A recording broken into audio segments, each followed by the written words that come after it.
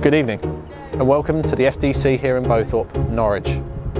Two teams, one cup final and only one winner.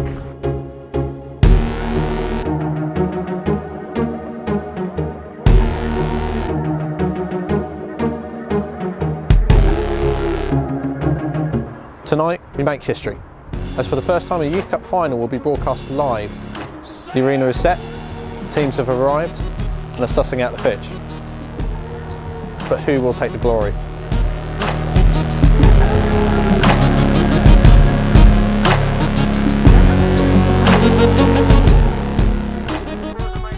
the end of 80 minutes, 2 periods of extra 10 minutes exercise will be played with penalties to follow if required. Enjoy the game. From Bish. But unfortunately it does land back at the feet of the Lakeford players.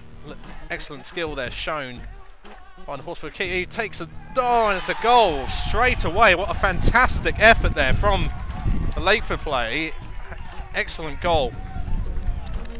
It was quite far out, would you say almost 25 yards out, would you say? Yeah, Jeff? I mean, it was a good effort from the Lakeford player. You know, you maybe expect the keeper to do a little bit better there. They'll be aiming for Vincent in the middle. So the ball floated into the box, aiming for Vincent's head. He does get a head on it, and it's cleared off the line by the Lakeford player. The ball was still bouncing around in the box, and it's come off the Lake, and that is 1-1. Great goal there. They didn't give up. They had the first effort off the line. The ball came back in from Ryan Smith. It was number 8, and Lake was there to finish the goal. Lakeford definitely got a chance here. Looks like the number 19 is going to hit this one. It is so. Number 19, Tom Rampling. The captain with a chance to take the lead. What can Rampling do? Can he find Bishop's line, or will he aim the ball? You see him there giving the crowd a bit of a nod. I think he's going to go for this one. I think he fancies his chances against Kurt Bish here, so it'll be interesting to see what happens. Organising his defence just in front of him, trying to create the best ball possible. So Rampling, will Rampling go for the goal? He does try and in-swing it, and it is in for a Lakeford goal. Rampling saw the goalkeeper, was looking perhaps a bit nervous, just on the edge of, just on his line.